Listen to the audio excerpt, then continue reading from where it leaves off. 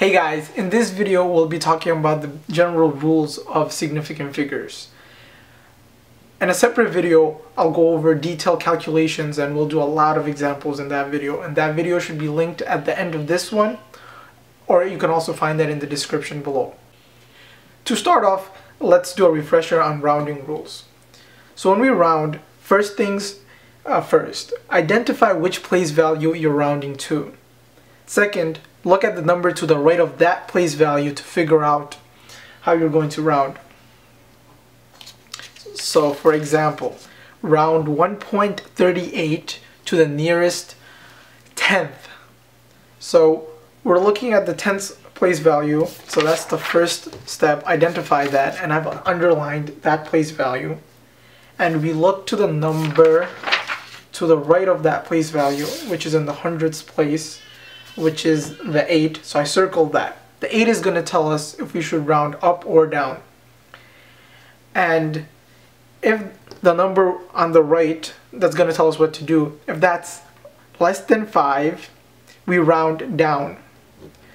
And if that number is greater than or equal to 5, we round up.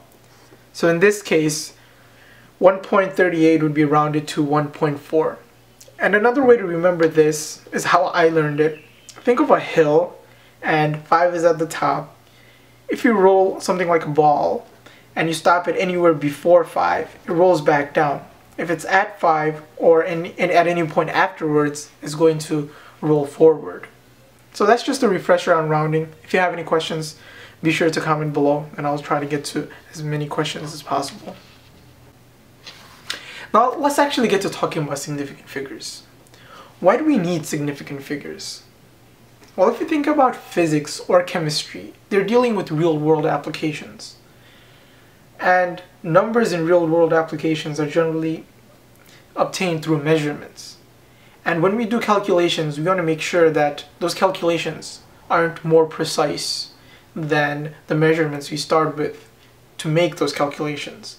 So the whole point of significant figures is to ensure that answers to a calculation isn't more precise than the measurements used to make that calculation. And as we do examples, it'll become more evident in why we need it and also how to make sure that the calculation isn't more precise. So some of the rules for significant figures are, number 1, all non-zero integers are significant. So any numbers between 1 and 9 are significant. So those are 1, 2, 3, 4, 5, 6, 7, 8, 9. All those numbers are significant. All zeros to the left of the first non-zero digit are not significant. They're simply just placeholders. So for example, 0.00032 only has 2 significant figures. That would be the 3 and the 2. They're non-zero integers, and anything to the left of that are not significant. If we have zeros between non-zero digits, all of those zeros are significant. So in this example, we have 0.08005, and in this case, we have 4 significant figures. That's the 8, the 2 zeros, and the 5.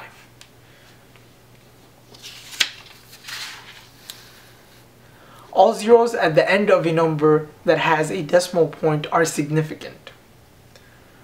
So if we have 45.00, that has 4 significant figures. And if we have 48.20, that's also 4 significant figures.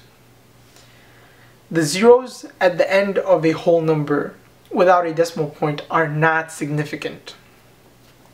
So 400 has only 1 significant figure. That would be the 4. However, if it was 400 and there was a decimal point at the end, now we would have had 3 significant figures.